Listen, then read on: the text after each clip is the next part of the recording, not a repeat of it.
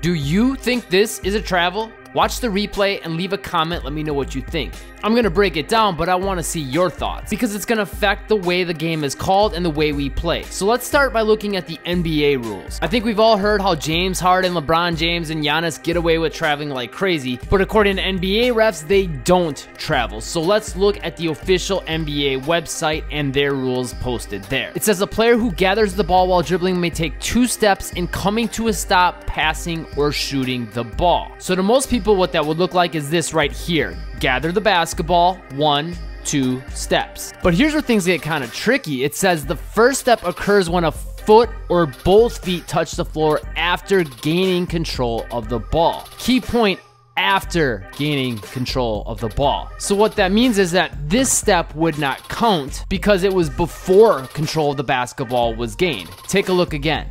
And that step right there is what a lot of people are now calling the 0 step or the gather step. And another thing that'll throw people off is what players do with the basketball during that gather step or even on that first step. So if you do a little pump fake, a pass fake, or whatever else, it doesn't really matter. It's all about when control of the basketball was gained and then you get 2 steps. Now here's another area where people get confused about how steps count. Technically here that dribble is still alive and steps don't count. It's not till here that the steps would start counting. Here's another example. Right now, the basketball is floating in that dribble hand, so it's not counted as a gather, and even still here, steps wouldn't quite count. And the reason for this rule is pretty simple. You could continue that dribble, so the refs can't start counting your steps until they know that dribble has been picked up. And to clarify one thing, you can literally do anything with your feet while you are dribbling the basketball and take as many steps as you want, as long as it's a live, legal dribble. Which also means you can't just palm the ball and run across the court. That would be a palming violation and is not a live legal dribble. So there's 2 things you can look for to know when the steps should count according to NBA rules. It's either when both hands come onto the basketball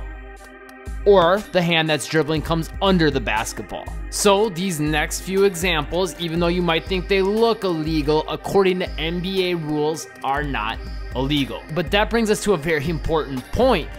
You're not in the NBA probably. If you are, drop a comment and say, hey, what's up? But for the rest of us that aren't playing in the NBA, you've gotta keep in mind your league.